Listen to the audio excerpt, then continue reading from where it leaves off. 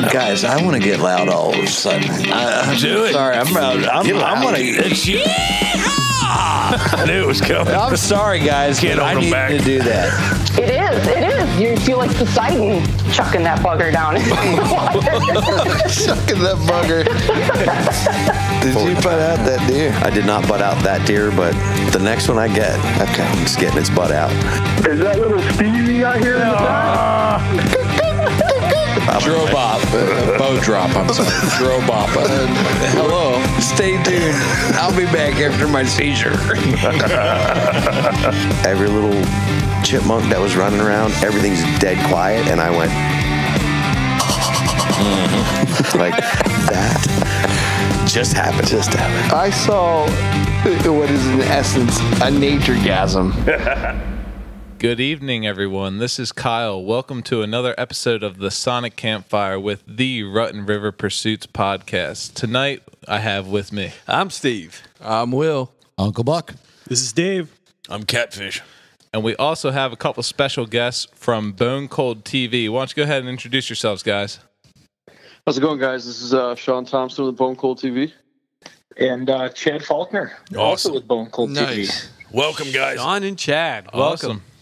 What's up, fellas? Thanks for having us. Thanks for coming on. Glorious spring day. Usually this is the part of the podcast where I jump in and just ask 1,000 questions. So can we start? Yep. Let's roll. Jump right in. Take it away, Catfish. No, we had the pleasure to meet Shaun, Chad, and I just want to throw it out there too. I got to meet Bo, so he's not with us tonight, but Bo's also with them. And we were up at the Great American Outdoor Show. I don't know how many hundreds of times I got to walk past their booth. They're right beside some of my waterfowl friends, and it gets to be like, oh, hey guys. But at the end of the week, you're like, saluting. Yeah. Because it's just awkward. It's too much. Yeah. And that's the nature of the beast running around podcasting. But it was great to meet you guys up there again. We ran into you last year, and to ask you guys, I love to ask what's up for this year, and we're going to get into Shaun's epic adventure because I just want to start with it. Chad, were you up there for that? For the Greenland trip. Yeah. Oh, yes. Yeah, Yes, that's I right. was there. Yes, that's right. Cool. So, yeah, we have to jump into this because everybody's gearing up for turkeys. Yeah. But I think, why would we do that? What they went for Greenland for is, isn't it a subspecies of turkeys? It's a really big one. But no, what's cool about, you hear destination hunts, and nobody talks about Greenland. Well, that's when he told me what he was going for. That's what's awesome about this. My eyes got really big, and I went, no way. Yeah. You shut your mouth. Yeah. And my statistics on what this animal was totally off because I was about 3,000 pounds off when I told him. Oh, my God, aren't they like 5,000 pounds? Arctic turkeys are that big? They are actually. Oh, man. Yeah. Subarctic. Shaun, tell us about your trip. Yeah, so Greenland was actually Chad's one that set this trip up. It's one of those off the wall trips that you guys are right. Not many people do it or have the the courage to do it. It's a pretty mangy hunt. It's cold up there. It's it's 40 degrees below zero. What? You're getting to the airport. Yeah, Wait, 40 below. Yeah, man, 40 below zero. So and we're from the Buffalo, New York area, so we thought we were prepped for this cold weather, but I don't think we were way anything can off. prep you for 40 below, bud. Oh, No. dude, it's It cannot. You're it's absolutely ridiculous. right. Better take a terrible. sweater. Or kind of. It's sweater weather for New Yorkers, right? Yeah. Yeah. So, but yeah, it was cold. It was a lot of travel. In order to get to Greenland, you actually have to fly over to Europe. So we flew into Copenhagen in Denmark, and so you fly right over Greenland, literally into Europe, and then fly back because there's only one flight a day coming in. So it's So that first flight's 12 hours? no, about 9, Okay. about 9 hours from New York City. So 9 and then another, how many hours to Greenland? About 5. Okay. 5 hours. That's a good day of travel. So we land and all excited, and as soon as you step off that plane, it's a shocker, because you're not prepared for that kind of cold no matter where you're from. But you get dressed up and they pick you up from the airport in a snowmobile. It's a ATV with snowmobile treads on it. and you hop in the back of a I don't know what you would call it, Chad, a wooden sled that they pull behind the ATV. Oh wow! So is that how their Ubers work? Just call. I was going to say that's a limo in Greenland. Yeah, I am fairly certain that with a small population of that town, that Ubers don't exist. dog sled Ubers. That's about as much as you're getting up there. Oh, that's awesome. So, were you guys actually prepared? I mean, did you have enough clothing for the? Well, honestly, so we spent. Sorry, Shaun, I don't mean to cut you off, but we literally spent 3.5-4 months between myself and Shaun and Brandon conference calling each other, saying, oh, get on Amazon, I bought this, or look at this, and let's buy this, and trying to mentally prepare ourselves for the cold and for the weather conditions, not just the temperatures but the wind, and just being in the elements. And we thought going into this that we were pretty well prepared. We spent a ton of money on new boots, Arctic boots, to 60 below, and alpaca socks, and gloves that fit inside your gloves, that fit inside mittens, but like you said, it's a different kind of cold. The minute you step off that airplane and you take one deep breath, any moisture that's in your lungs, you can almost feel it freezes. You can almost feel it crystallizing inside your lungs. And oh man, that's crazy. It was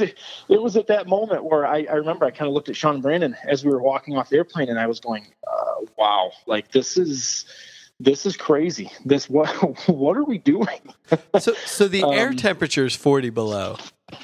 That's correct. And then when the wind blows, it's minus 90 or something stupid. Yeah, insane. Absolutely. We were quite fortunate, and I'm kind of a numbers geek when it comes to this stuff, but I watched the wind and the weather for months leading up to it, and we actually hit it just right. I mean, there was a couple times during the days that leading up to it that I was looking that we might have 15 to 16 mile an hour gusts while we were there, but the wind was pretty low, 5, 6, 7 miles an hour, which is good because any of those gusts, they'd cut right through all of your equipment, and it just made it so much colder.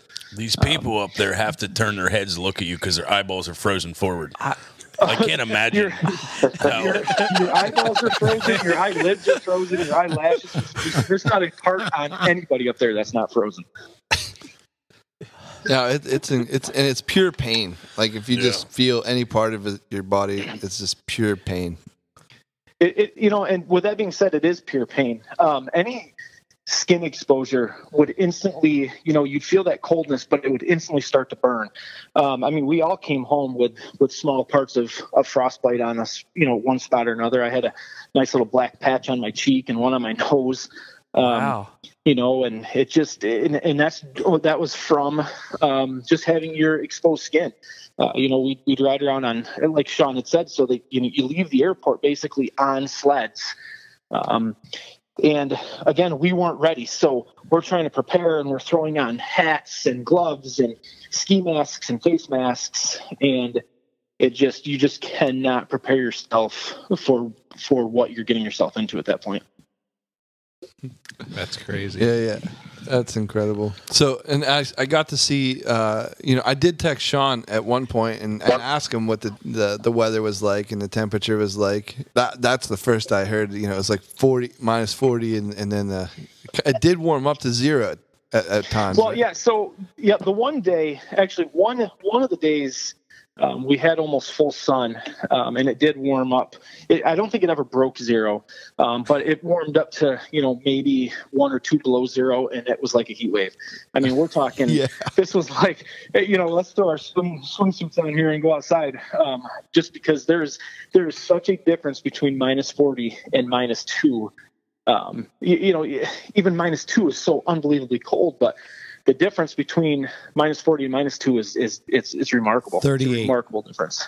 Yeah, that's right. There he goes again. Phil's our math Very guru. good. Yes. So nice. what took you to Greenland other than a plane? Well, I will tell you. So anybody who is familiar with Bone Cold TV knows that we seek adventure. I mean, if you can legally get a tag for a species of animal, we are going to hunt it. And this has been our lifestyle for our entire lives. I've known Shaun for a very long time. We're filming now for our 6th season of Bone Cold TV. Prior to that, we did a video series. So what brought us to Greenland, Musk Ox has been on my bucket list and Shaun's bucket list and Brandon's bucket list forever. Yeah. Not ever thinking that we would ever have the possibility of actually being able to hunt, let alone harvest a musk ox. But Bone Cold TV has been so unbelievably successful in our followers and our ratings and our numbers. And we're actually starting on a couple more networks for season 5, which will be starting to air in July. So it's just growing huge. And we had the opportunity from an outfitter who's based out of Europe, who wants to start booking hunters from the United States, reached out to me and said, hey, what's the possibility of you guys wanting to hunt musk ox? And then from there, it was about a 13-month process to get this planned. But at that point, it was just a snowball. I remember I called Shaun and I said, hey, what do you think about musk ox in the next year? And it was like, do it, set it up, let's go. And then from there, it just kind of snowballed. And next thing you know, we're stepping off a plane and our lungs are freezing. Man, that is so next level, though. I mean, it's so amazing because I'm so used to calling up Phil and be like, hey, you want to go fish for bluegills? He's like, yeah, set it up. Let's go. It's musk ox over in Greenland, so next level. Yeah, well, we again, and you're probably going to hear me say this a million times, but we are so unbelievably blessed to be able to do what we do. And we've got a lot of big hunts coming up in the next year. And so yeah, musk ox it was the next step. It was, the offer was there and the adventure was there. And our footage speaks for itself. So it was kind of a, we're doing it. It's time. Let's go. Is there a special reason for this time of year to get over there for them? Is it something special with musk ox rut? Yeah, is there a rut? Are they herded up better? Is it better plumage? Musk ox plumage is awesome. Did you just say musk ox plumage? I got to back up. Did you say musk ox plumage? I'm used to waterfowl, so sorry. Yeah, like their fur looks better. Their dreadlocks smell just a little less this time of year. Well, I did hear musk ox plumage, so we'll go with that. But, so in Greenland, you can actually start hunting musk ox in Greenland in August. Now, I mean, where we were hunting, we were above the Arctic Circle, so their summers are very short. But once their season starts, it is obviously a little warmer than it is now. But again, looking at the bigger picture of the musk ox, so ever since I was a little kid, I know maybe a handful of people who have ever hunted musk ox, but the musk ox is such an Arctic adventure, one of those hunts that you dream of hunting in the cold and in the snow. And we wanted to experience the Arctic musk ox hunt for all it was. So it just naturally kind of fell into the time frame of the end of March. And next thing you know, that's when we planned it. We wanted to experience everything that these Inuit people do to harvest a musk ox when they do it. And, that's and I don't mean to sound redundant, but that is as much of this adventure, just seeing how this is done, just seeing these people, seeing this culture, than actually just going and killing a musk ox. So that was had a lot to do with why we went when we went. Gotcha. Take us to the hunt, when you started, when you're getting out there, you get to see them for the first time. Is this a rifle hunt, an archery hunt? No, we were bow hunting. Obviously, like I said, if we can get a tag for it, we're going to hunt it. So we bow hunt, we crossbow hunt, we rifle hunt. Koala bear. We do. Dude, you're not that far. I saw a guinea hunt. You would have died. Yeah. Albatrosses. No, the guinea fowl. They shot African guinea fowl in Africa. Yeah. You would have died. Feathers everywhere. Poof. Yeah, we've shot African guinea with our bows, and we've shot them in Africa with our bows. So wow, that's awesome. But, I did see the video that you posted about the bows working in that temperature. So that's impressive. That's impressive and very encouraging. That was one of our big concerns, obviously. And we hunt with Elite Archery, where We absolutely love our elite bows. The outdoor group is an amazing company, and we had long conversations with them prior to this hunt and filled them in on the conditions and situations, and they assured us that everything would work properly. And we were very, very impressed with the gear. Do you have it stood up? Do you have to prep, like practicing shooting your bow with all that gear on? Because that seems like thick gear. Oh yeah. Oh, absolutely. So I mean, we.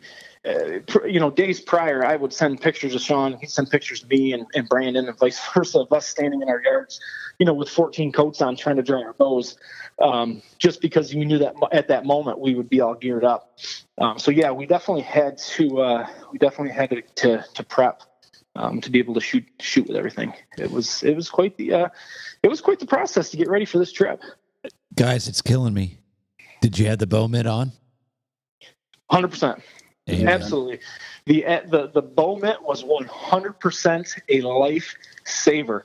We had that thing strapped to our bows because, as you know, some of the situations that occurred were, it was all spot and stalk, so it was all on foot. And we'd get ourselves into a situation where it was as fast as I could get the cameras out, where you got to take your top 2 layers of gloves off and reach in there and hold on to that cold metal bow when it's minus 40. And that bow mitt was probably one of the greatest inventions we could have had on that trip. Yeah, that makes sense. We love Randy and the guys over at Better the Hunt, and I can see that that's a must take. Of all places, you got to take that to Greenland. That's an easy one there. Huh? Well, and you guys touched on something too interesting. The cameras. How much of batteries? How much of a hassle was that dealing with those temperatures and the camera gear? The camera situation was probably the most prepped part of the whole trip, believe it or not. Because as you know, when you bring something inside and outside, builds condensation. So the cameras, we actually had to leave in the colder elements. So you actually leave your camera in a bag outside, even when we go to bed at night. Okay. But the batteries had to stay warm the whole time. So we actually carried a pouch around that had 15 hand warmers in it and had all the batteries and the phones in it for pictures. So it was a challenge. By the end of every day, all the batteries were all drained, and in camp there's no electricity, there's no running water, so your only chance of recharging these batteries was to bring some pre-charged charging ports. So oh wow, I think between the 3 of us, we had maybe 9 charging ports, 16, 17 batteries, 200 hand warmers. So it was a full-time job keeping the cameras operational. All right. So it was so sorry not to cut you off, but it was so cold that you'd be in a situation where you'd want to bring your camera out to just film the landscape for 2 seconds. You might be on the edge of a cliff, and you'd bring out a 9-hour battery, and you'd film for 6-7 minutes, and then you would be instantly down to 1 bar. So we had to be really, really careful with our battery life, basically, because we had between the 3 of us, we were all hunting together. So by the end of the week, the 3 of us hopefully killing 3 musk ox with our bows. We didn't want to get to our last hunt and not have any battery left. So it was that was Shaun's right. That was one of the most difficult parts of the whole thing was the batteries. The level of preparation you guys went through is astounding. I can honestly say one of the biggest blunders I ever made in life with preparation is when I left for Alaska in 1997. I took 2 rolls of 35 millimeter film with me, thinking that was totally enough. Oh wow! And after about 10 hours of being out in the tundra, I realized I'm out of film and I'm 90 miles from the nearest anything. So yeah, right. It's amazing what you have to you could get a headache pre-thinking about what you have to do. Almost to the point where it gives you anxiety. Did we think of everything? We had terrible anxiety. I wish I could take you back through our texts with the last couple of days leading up to the trip, and it would be a text at 2:00 in the morning where I'd send one to Brandon and Shaun saying, "Guys, are you sure we got this?" Or Shaun sending me one at 3 a.m. saying, "Do you think maybe I should jump on Amazon and buy a couple more battery chargers?" It was just one of those things where we didn't really know what we were getting ourselves into, but in order for us to document this hunt, we knew we had to be prepared. Are we allowed to ask to run us through the hunt, or do we have to wait for it to come out? No. I think the best thing to do is, instead of running through all three, is going right to yours, if you don't mind. But skipping to the last day, we had all killed our musk ox already, and so in the morning you get up, you get dressed, you have a little bit of breakfast. The sun's already up, and again, there's no running water, there's no electricity, so you got everybody in this cabin just all crunched together with this oil heat, because you can't run generators because they seize up in the cold. And the bathroom was an outhouse about 30 yards from the house. No way. It was. Oh, yes. It was. That's And, not a problem if you have to go. I guess not. That's still a Your problem. bladder would just freeze by the man, time you got there. Yeah. I'll tell you. So the Inuits, one of the biggest pieces of advice he gave us when we first got there is he said, "I'm going to tell you guys the secret to going to the bathroom in Greenland. And as we're all on the edge of the seat waiting for this miraculous way to stay warm while we're going to this outhouse," he said, "Do it quick." that was his advice. So, yeah, you get prepped in the morning, you get dressed, and you hop on the snowmobiles, and you drive around for hour, 2 hours, and you stop and you glass all these mountains until you find a herd of muskox up on the mountain. And a lot of the hunts that we've seen on TV, it's a lot of flat plains where these muskox, you just see them for miles away. And it was not that way. You'd have to really work to find these things, and they're hidden up in the mountains. And you think because of the snow they stand out, but they look just like all the other rocks on the mountain. So, I mean, it really took a good set of binos to pick these things out, first of all. How high up are they? I'm not familiar with the terrain at all in Greenland. That's what I was just going to ask, Stevie. Good question. Set the picture for us. Yeah, so Greenland it's not anything like you ever would think. We did a lot of research leading into this, and I watched a lot of hunts and talked to a lot of people about Greenland. But again, 99% of the muskox hunts that are conducted in Nunavut and up north in Canada, where it's really flat, and you're basically just hunting muskox as you would like a bison out west, where you're spotting and stalk. You're spotting them from 5 miles away, and you plan your stalk. Where Greenland is, so we're on the edge of the glacier that's been there since the Ice Age. We actually hunted basically almost to the edge of the glacier, and I mean, we're talking, this ice has been there since the woolly mammoths, and it's just amazing to experience that. So, but it's nothing but rocks. There's no trees. You find the little vegetations in the flat valleys and stuff like that, but it's so barren, and it's just giant mountains, giant rocks, and snow and ice, and that is it. They're pretty amazing animals to live in that element, to adapt. It's mind-blowing. Mind-blowing. What are they eating? Like, what? It's kind of, I mean, they're not just eating snowballs. Like, but no, so... That was Phil's second question to that. Like Hostess? Yeah. Or... when you'd get up into some of the valleys in between these mountains, where the flats would be, you would find some vegetation, but all it really was just and everything was covered with snow. So you could see where they'd be working, and they'd dig, and they would eat the little grasses out from underneath the snow. But really, that's it. There's nothing there for them. But they've adapted, and that's what they live off. And, to them, that's paradise. That's amazing. Me too. It is amazing considering how big they are. Yeah. I mean, how big are they? Well, this is funny because at the Great American Outdoor Show, I told Shaun, I'm like, wow, dude, aren't they like, you're going to go kill a 2,000-pound buffalo pretty much. Like, aren't they like 3,000 pounds? And then I found out they're huge, but they ain't quite that big. No, they're probably range from 600 to 800 pounds, I would say. Boy, that one in the picture looked 2,000 pounds. Yeah, easy. That's why I thought it. Is it the hair? I don't know. It is the hair. They make it look big. I think it's the plumage. It is definitely the plumage. They have hair. I mean, once you have one down and you put your hand on it, you can sink your arm all the way up to your elbow easy, and just hair.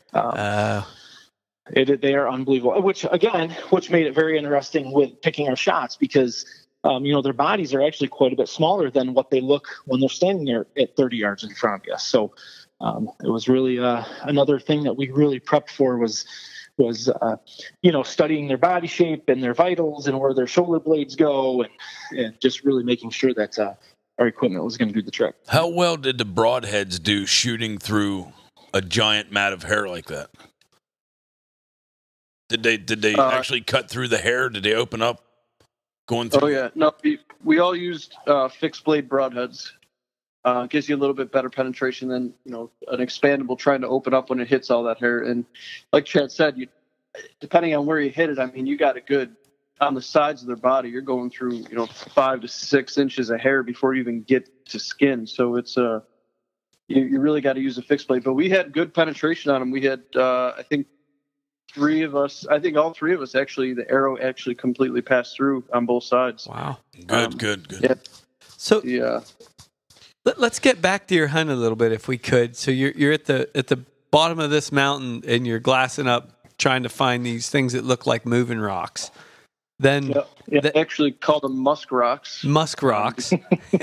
Yes. Checking out the musk. Then what happens after that? That was the name of my high school band. The Musk Rocks. The Musk Rocks.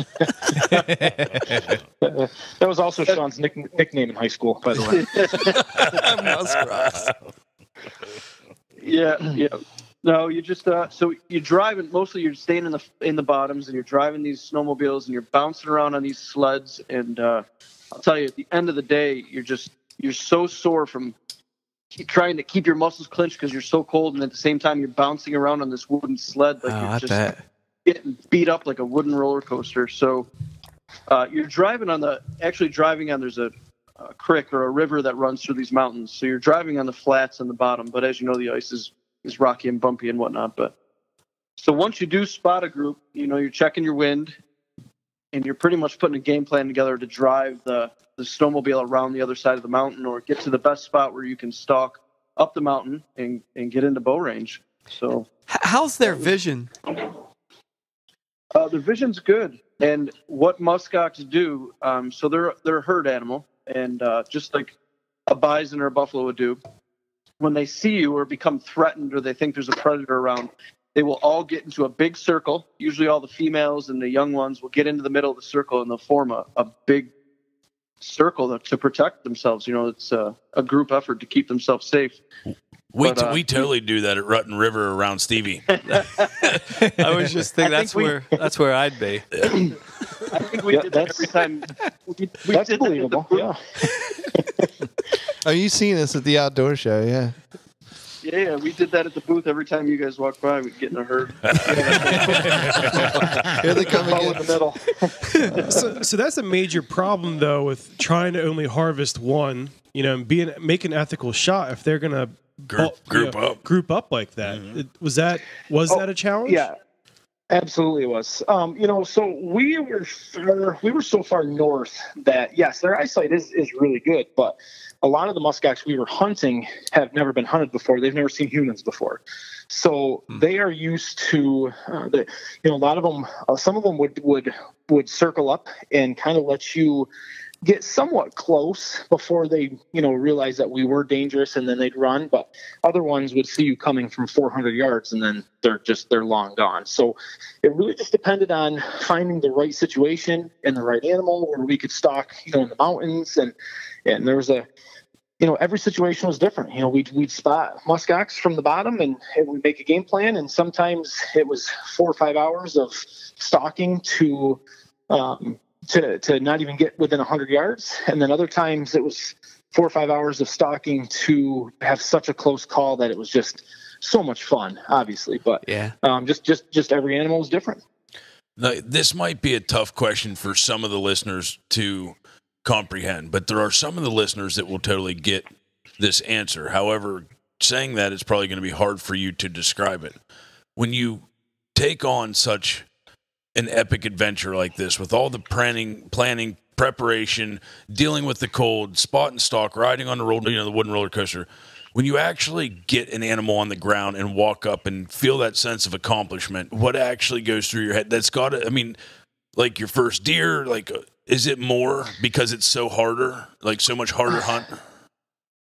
I honestly wouldn't say it's any more than when I shot my first whitetail. But it's the same feeling, but it's different. It's an undescribable feeling. Like I said, I've wanted to hunt a musk ox since I was a little kid. I've had this hunting bug forever, and it was probably even more for me because I spent pretty much the entire trip behind the camera. I filmed Brandon shoot his, I filmed Shaun's at a second angle shooting his, and we actually had a couple other guys that we took with us in camp, and I filmed that other guy shoot his bull.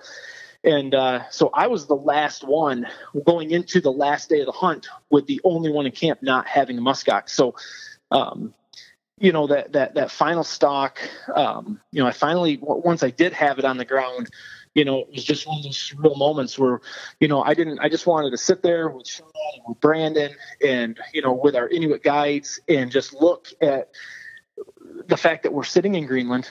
We're sitting in the middle of these mountains in the Arctic Circle, pushed up against the glacier that's there from the Ice Age. And just take it all in, and that to me was it's an undescribable event in my life that I can't even explain.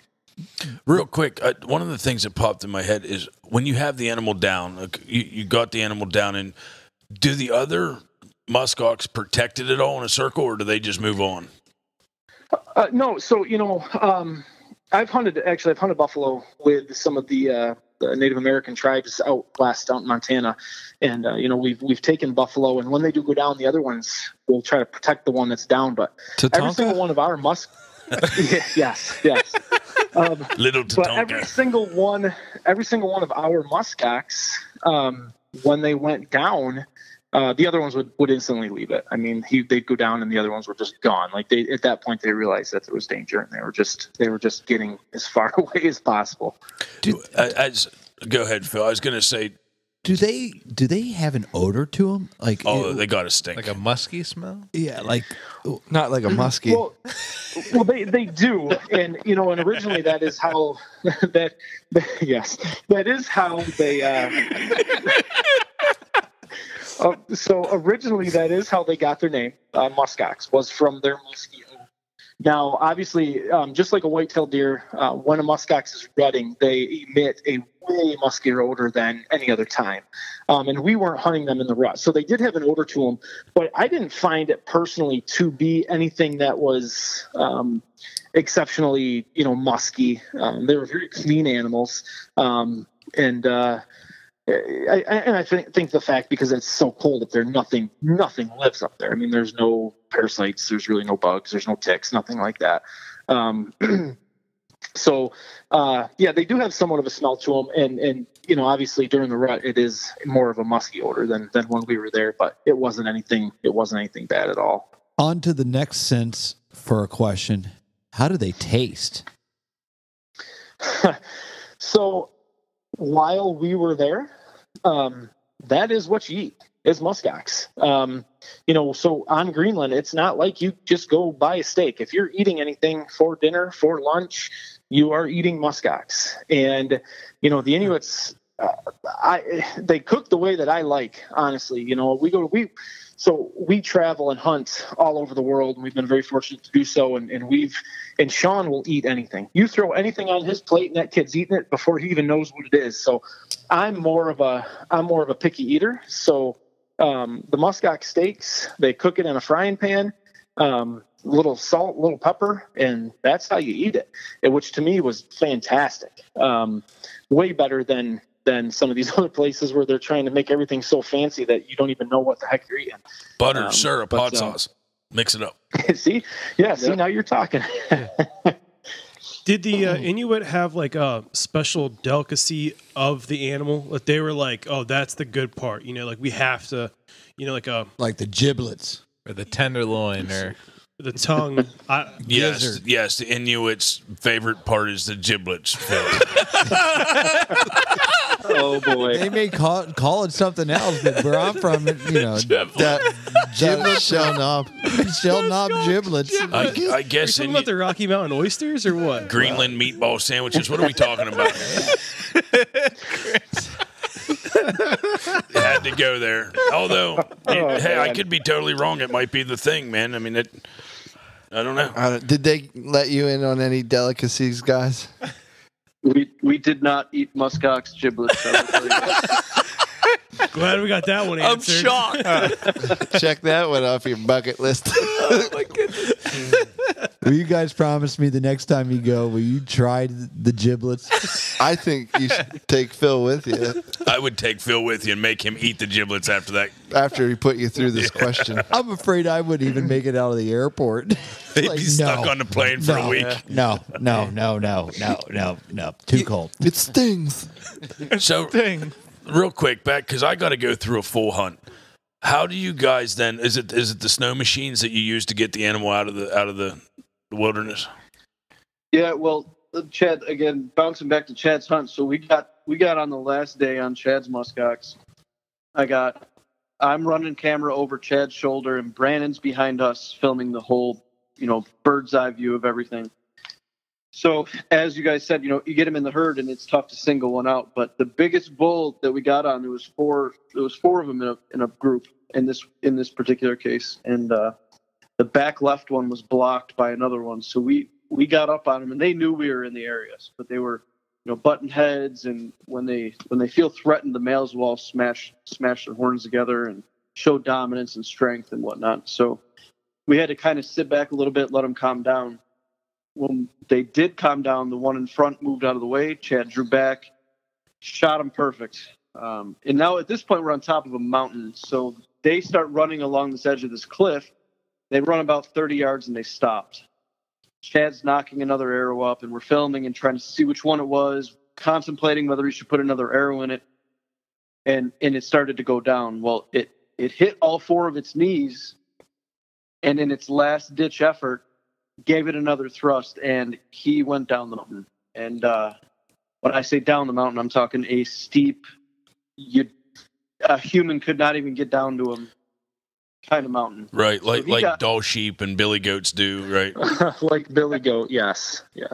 So he got down about 150 yards down the hill, and he got caught up in some brush. Well, the three of us ended up making our way down to this thing and thinking, let's try to cut this up. And I mean, this is an hour ordeal getting to it, and then an hour ordeal trying to figure out what do we do from here. It's it's not an animal you could throw on your shoulder and bring back up the mountain. So in order for us to turn this thing, cape it out, and get all the meat off it and hike it back out, it was impossible, because one wrong move on this mountain, and our lives are in jeopardy. And then you're going down the mountain. Yeah, exactly. So we did a vote, and the vote was to push it the rest of the way down the mountain.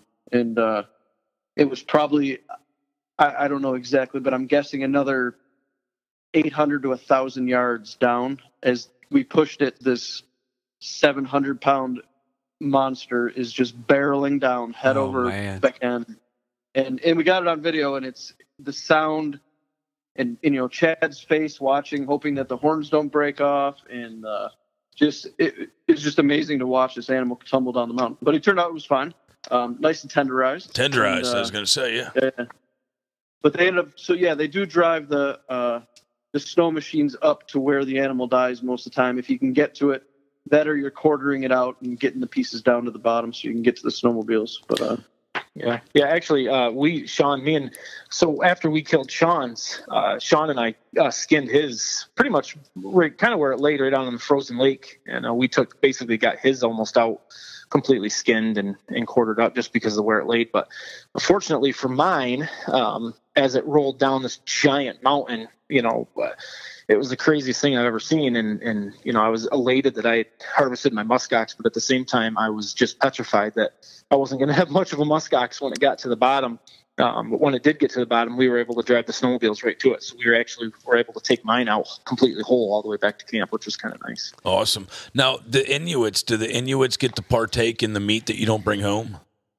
Oh yeah, absolutely. So Greenland, and this is what's so cool about doing these trips, is we really get to learn so much about the culture. So you don't have cattle farms in Greenland. So not everybody is allowed to hunt. There's only certain people on the entire continent of Greenland who are designated hunters by the government. So what they get to do is they get to partake in what is called a meat hunt. So any of the meat that's left from, the hunters that come over to, to hunt as tourists, such as ourselves, gets taken back to the town. And they partake in a meat hunt a couple times a year where they'll go out and shoot a bunch of the old cows and stuff, because don't get me wrong, there is a lot of musk ox. These musk ox flourish in this, which is just mind blowing. But and they'll go and they'll shoot 25, 30 animals, and then they take them back to the town, and then each family, they'll okay, this family has 2 or 3 kids, so here you guys get 3 musk ox for the winter. This family has 1 kid, so here you get a musk ox for the winter. So it's it's a really unique situation, and that's what they call the meat hunt. And that is how a lot of these people survive and how they eat throughout the year. And that's great. And yeah, it's pretty fascinating. So you mentioned that you guys were filming a lot of this, the entire trip, right? You know what I would do? You know what I would do real quick if I was Shaun? I would, after Chad filmed all week, I would wait till Chad went to draw his bow and tell Chad all the batteries are dead. On the last day. I'd be like, dude, all the batteries are dead. I ran out of hot hands. The batteries. I'm sorry, Stevie. Go ahead. I can honestly tell you that between myself, not just the anticipation for myself, but it was there. Shaun and Brandon were feeling it too. Trust me. Even though they had muskox on the ground, they felt my anticipation of trying to make this happen. So it was just my bow honestly is just as much those guys as it is mine. I mean, they did the stock with me. They were there. All I did honestly was hit the release on my bow. Everything else was all of us. So one of the fun parts about flying somewhere to do something, like when we went to Florida, one of my favorite parts is like the anticipation of going there kind of makes the trip go quicker, and coming home always takes longer. But when you film things like when we did our peacock bass fishing in Florida, sitting on the plane watching, like going over video and pictures and remembering everything, it's not your typical vacation trip. I mean, I still do that. Yeah, I mean, it makes the trip go a little quicker for me. You guys had a lot of time to travel back. We do. We do a lot of traveling, and we bring every time we go. We try to be prepared, so we'll bring extra external hard drives. So we are backing everything up. I've got my laptop. Shaun has his laptop. We are constantly, because we might be running 10 GoPros, 3 main cameras, backup cameras. So everything gets put in a folder, labeled.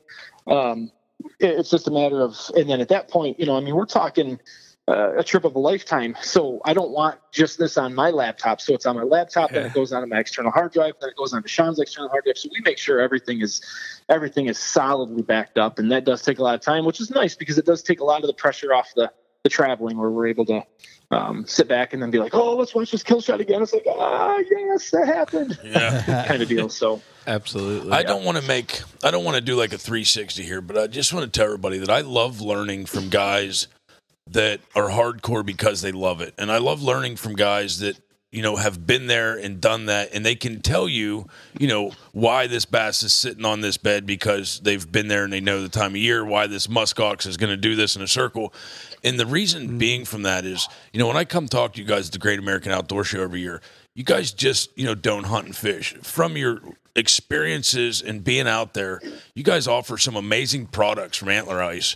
And I want to bring this up because I don't know that if everybody out there knows about Antler Ice, but, Shaun and Chad, can you explain to everybody, what this product is? Because you guys have put a ton of research and effort into this, and I don't want anybody to miss out on it.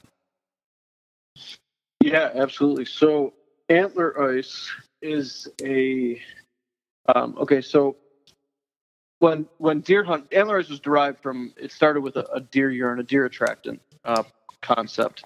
But when you guys go deer hunting and you go into the store and you're buying a bottle of deer urine to take out in the woods with you, you just don't know what's in that bottle. Is it real? Is it a preservative? Is it a synthetic? And they all smell different. So a bodily fluid. Deer urine's a bodily fluid, just like anything else. If you guys cut your finger off, or you bled in a cup, or you urinate in a cup, that whatever's in that is going to rot. It's a bodily. You go out in the woods and you see a dead deer laying there. They're not. Months later they're rotting, and that's just what deer urine does. So we took the concept of taking the deer urine as soon as it left the body, and we froze it immediately. So deer urine will rot in 3 days of being at room temperature. Wow. And the only way to stop that from happening is you're going to freeze it, or you're going to pack it full of preservatives, which changes the smell completely. Mm-hmm. So yeah, that's what deer antler ice is. Antler ice is a fresh frozen deer urine product that is collected and frozen, and that's how consumers buy it. They keep it frozen until they're ready to take it out hunting. Okay. And so for guys that are looking to use it, is once you thaw it out or take it out of the freezer, is it refreezable? I'm assuming. It is. Yeah, you can refreeze antler ice as many times as you want to, as long as the total time that you can't let the liquid exceed 72 hours of being liquid. Okay. Now refreezing it doesn't reset that. So if you took it out for one whole day and then refroze it, when you take it back out, you only got 2 days left on it. Okay. And how long have you guys been producing antler ice? This is we're going into our 6th season of using antler ice. Awesome. And then are you guys looking at expanding your product line and anything new coming out on the market that you guys are pursuing? Yeah, absolutely. It is always expanding. We've started off small. We started antler ice on a very small budget. In fact, put about $800 into it to start it. Got one freezer up and going, and it has bounded from there. But we're not a big money company where we're able to grow it overnight. It has caught on. Dick's Sporting Goods, Field and Stream carries it. We're heavy in the Northeast. We're not. Yeah, we're in the Midwest now, all the way down to Florida. We'll be in Texas this year, and so it is growing. Wow. It's a very disruptive product in the industry. It's not your typical deer urine. It's not your traditional bottle of Tinks that you go to the store and buy. It's very different. So anybody that hasn't used it, I encourage you to at least get your hands on a bottle and smell the difference. When you shoot a deer and you take the bladder out and you empty that bladder, which is the urine, into a container and smell that urine. That urine smells nothing like you're buying in the store. People think that deer urine stinks like something rotten, but in fact, it does not. So, and all antler ice is fresh urine that's frozen quick. There's no special ingredient. It's just a quality. That's it. Fresh. That's all there is to it. That's it, man. You guys kind of quickly brushed over the concept of you mentioned setting up a freezer and getting it out, and then you followed it up by saying it's just different than anything else. And that's one of the unique things that you guys do is your product comes in that freezer. Correct me if I'm wrong. You can't miss them. They're really cool. They just it's like getting your thing of worms. You got to open up the door. And then at the end of the season, you come back and collect those freezers back up, correct? We do. Yeah. So, it does, even as a frozen product, we put a 3-year life on it. So any product that reaches that 3-year part, we do discard. And then, so when we redrop the freezers off in the fall, the customers, the stores are all getting fresh product, brand new, clean freezer. This way we can ensure everything stays dated and whatnot. This way we can keep track on it. Quality control. Your product is always looking good when you deliver it. It just doesn't get beat up at the store. That's impressive, guys. I wanted to highlight that a little bit. I got to ask because nobody else will. Where are you getting all this deer urine? Chad, it's actually Chad's kids were fresh diapers. They're very quick. I wish it was that easy.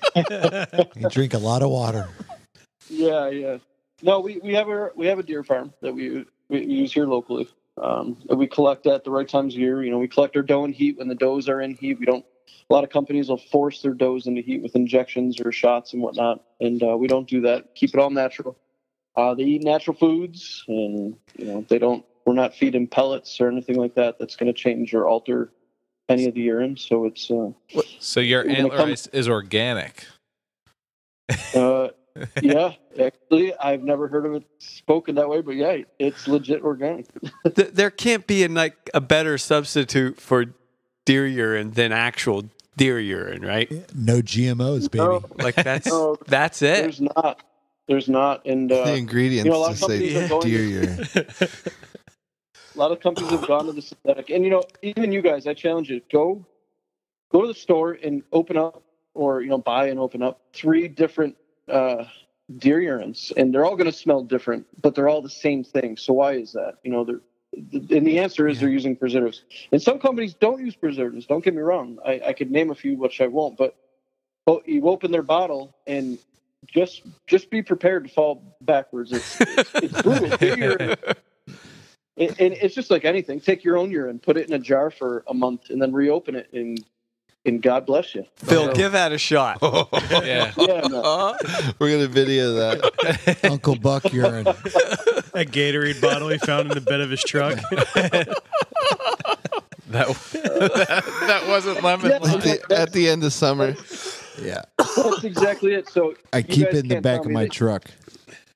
Yeah, you guys can't tell me that you haven't either A, walked into a gas station bathroom that reeks of ammonia, or B, that you haven't, urinated in a tree stand in a Gatorade bottle, forgot it was there, and then opened it up to dump it out, and you're just gagging. So, it's a bodily fluid, man. It's going to rot. It's going to stink, and the only way to stop it is to freeze it, and that's the bottom line. No matter what anybody's going to tell you or try to persuade you into, that's the bottom line. There's no other way around it. Yeah. So that's a really innovative way to handle that product. So good on you. Yeah. So you guys have us covered on the deer attractant and the things. Are you guys looking at getting into anything else? Like anything trapping related wise, any other different species or anything like that?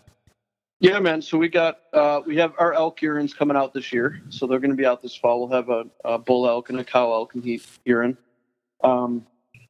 We do have all the predator urines coming out: coyote, red fox, gray fox, raccoon.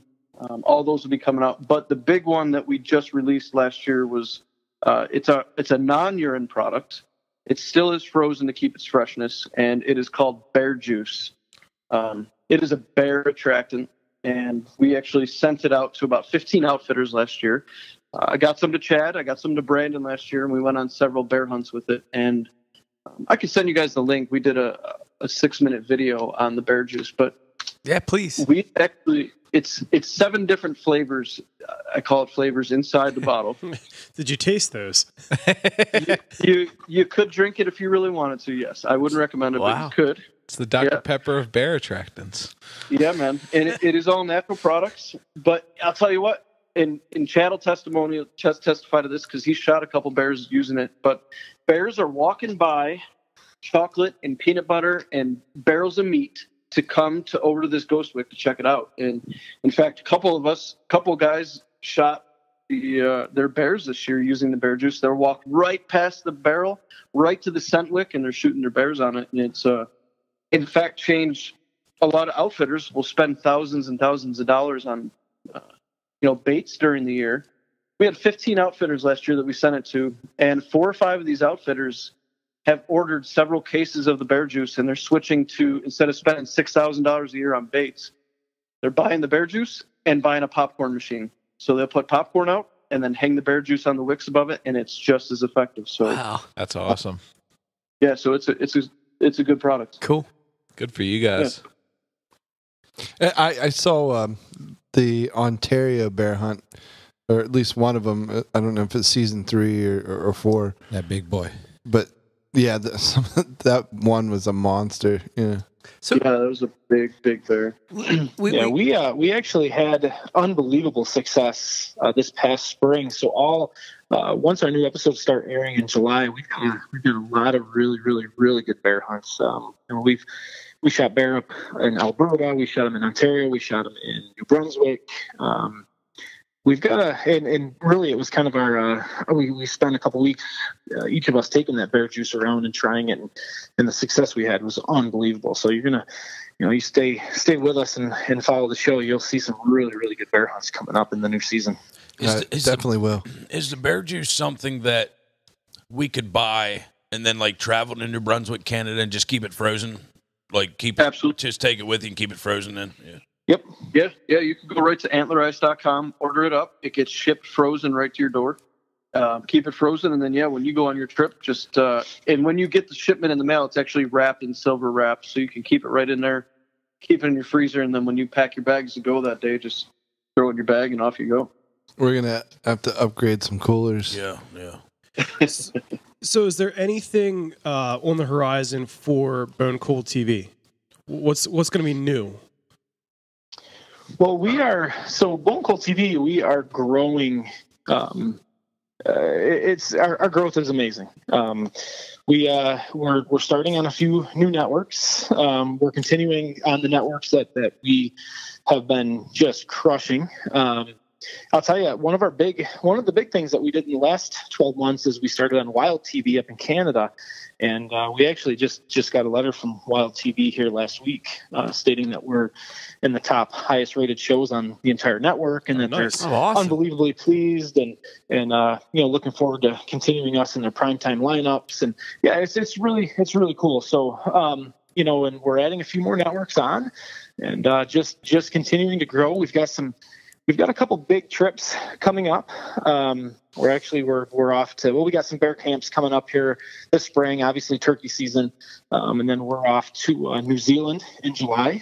And then we've got some amazing mountain Canada hunts going on this fall. And we've got a lot of really good stuff. So, I'd love for people that are listening to this to go over to the Bone Cold TV Facebook page and the Antler Ice Facebook page and like them up and follow some of these adventures, because we'll have all sorts of cool little videos and pictures coming up of all these new trips that we've got going on, and we've got a lot of good stuff. It's going really, really well. Yeah, I've been following you guys on Instagram for a while, and it's a great feed. You're always up to some new adventure. It's just Bone Cold TV on Instagram. Yeah, too. Yeah. It's great. It's another thing to watch out for you guys on. Listen, absolutely. We appreciate it, man. We'd love to have you guys join us on one of these hunts, man. Well, you stop it. It's funny. Don't threat us with a good time. Yeah, don't you tempt us with that away.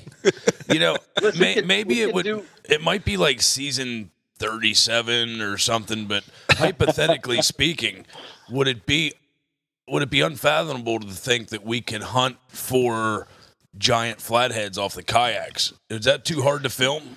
Because I know a guy. I will tell you, and I know we've had this conversation, but come this summer, there is nothing I would love more to come down and then catch a giant flathead off a kayak with you, my friend. Yeah, buddy, that sounds like a good time right there. That sounds like a fantastic time. We need flathead. We need flathead at frozen juice. That's right. like frozen bluegill juice, shad frozen squid and bluegill juice mixed together. Yep. Don't forget the liver. And we could just hang the wick right off the kayak, and they'll come in downstream. You guys are saying too much. I mean, we're letting all of our secrets. We're going to edit all this out. We're going to have to edit this, but you can call it. Here we go. But that would be great. I mean, to have some kind of a collaboration, in the future. Please, we'll be following you guys and stick with us. That would be great. Just gonna say right back at you guys, man. You guys are a class act most of the time. To say the least. We enjoy seeing you guys at the show and laughing with you guys, and we listen to your stuff. And we encourage everybody to listen to your guys' stuff. You guys are a funny group and intelligent group, and to see hunters in the industry doing what you guys are doing, and not many people are doing that. That's a cool gig, man. So anything you guys ever need from us, we'll be there, my man. All right, Thank you. Just shout. Appreciate it. What networks is Bone Cold TV on? So right now you can watch us on, if you're in Canada or Europe, you can watch us on Wild TV. We are on Hunt Channel. We're on Gen 7 Outdoors. Carbon TV has been real big for us. Nice. We are on Camel Crusade. We are starting on the Outdoor Adventure Network in the next month. And then we've got 2 or 3 other contracts that I'm working on as we speak right now to some upcoming more networks. And then we are also on locally, because we have such a giant following here in Western New York. We're on My TV Buffalo, My TV Rochester. We're on the Rochester Sports Network. We're on the Big Fox out of Corning, Elmira. And we've got probably another half a dozen or so that we should be wrapping up here shortly. So, To really, our it's New almost York impossible. listeners, our New York listeners, if they haven't caught you on TV, they are missing out. Yeah. Well, yeah, it's almost impossible not to find us somewhere at this point. Yeah. How far away are you guys from Montauk? Just throwing this out there. They're in Western New York, so. Oh, there they. Yeah, I gotcha. Yeah, we're quite a long ways. We're trying to make a day trip to Montauk and Yeah, we want to go do hang some out with the striper Bone Cold guys. That's what. That might be a week-long double date. Yeah, yeah, man. Yeah, we are located. We're just kind of south of Buffalo, so we're up by the Great Lakes. I guess There I we should go. have started that by saying, hypothetically, if I don't know anything about New York or where anything is. All right, You do a Great Lakes we're up trip. here. Yeah. We're actually getting ready to start our channel cat fishing season here. So that'll Cool. be start. As a matter of fact, Shaun, I think you're going tomorrow night, aren't you? I am going catfishing tomorrow night. Yeah, Shaun. Yeah, so you might catch me up there with you. You never know. I got a lot to go on here. Someone's got to do the work, but I might break away and do some fishing. Yeah. We'll be in Soda's Point here in another couple weeks. Oh, yeah. Nice, excellent. So, yeah, we love that place. Guys, thank you so much. So what's the best way to find you? Well, I know we talked about Instagram and we talked about all the TV networks. Yeah, for sure. But if you guys go to bonecoldtv.com, or antslerice.com, that'll the antslerice.com will take you right to the business side, get you hooked up with getting you shipped, some frozen antler ice right to your door. Bonecoldtv.com will get you. You can watch all our past episodes on there. There is a listing of where you can find us at times and what networks, all on that website. And then from there, you can follow us on Facebook, Instagram, all that fun stuff. And we'll get you, hopefully, we got all sorts of contests going all the time. We've got a really good one right now. We're doing some turkey hunting contests. And so, I encourage people to get on there and find it. And we give away stuff all the time, which is kind of fun and interactive. And we're always looking for people to get on there and talk to. Cool. Uncle Buck normally asks, what's your bucket list hunt? But on this episode, I'd like to say because I know you guys would be proficient knowing this. I want to throw a big shout out to one of my new friends, Nancy, and a crocodile hunt would be on my bucket list. In Africa. Yeah. Do you think Nancy could set that up? I will tell you right now, if anybody in the listening area in the world wants to hunt anything in Africa, Nancy can hook you up. I shot a beautiful crocodile in Africa a few years ago. And I will tell you that Nancy is by far the best person for anybody seeking an African adventure. And again, we've hunted Africa numerous times with Nancy, and it's unreal. So when you're ready, you let us know, because we're going back. We'll be back with Nancy again in a year or so. So we'll have you tag along. And how do I pronounce her outfitter? Because I wanted to say hi to her because she was so kind and sweet. Yeah, we got me to at the sit show. down with her, and she was a great podcast She interview. was. What's her outfitter called again? So Nancy runs Avula Safaris. Avula, that's it. Yep. And, if you go to our page, bonecoldtv.com, there's a link on there that can take you right to Avula Safari's page, and you can get in touch with Nancy right off our page. Well, I appreciate you helping me, throw that out there, because she was so nice to us at the show. Literally Not a treated problem. us like her own children. Yeah. And that's what she does. We will do anything for Nancy. Yeah. Guys, this has been awesome, man. Thanks so much for talking with us. And you guys have so much content. You're so busy that I'm sure that we could probably do future episodes and get all new fun Yeah, we talked about one hunt tonight. One hunt. Yeah. Jeez. Yeah. They're a treasure for trove. sure. Well, we would be more than willing and welcome to come back anytime you guys want. Absolutely. Awesome. Yeah, boys, that's great. How can they find us? You can find us at RuttenRiverPursuits.com. You can also find us at Rutten River Pursuits on Instagram. And go look at Rutten River Pursuits podcast on YouTube. Did I get that correct, Deke? Yeah. Yep. And, we're on like iTunes, Stitcher, Google Play, and Castbox. And on some of those, iTunes, Castbox, I know for sure, please leave us a like and a review. We have a new thing for our second podcast that goes with this. We do In the Current, which we're about to do next. And on that comment section, leave us a review. You can also throw us something for the hat. We have a hat where we have different topics in it. So we'd love to hear a topic that you would like us to talk about, hunting or fishing or adventure-wise, whatever. And you can do that in the comment section. So we appreciate it, guys. Thank you very much. And it's been a great show. Guys. Yeah, thanks for coming on, guys. Thanks, Bone Cold. See you guys Later. Yeah, thanks, guys. Peace. Get you some. Rig 'em weedless. Yeah, is there a rut? Where they herd it up better? Is it better plumage? So muskox plumage is awesome. Did you just say muskox plumage?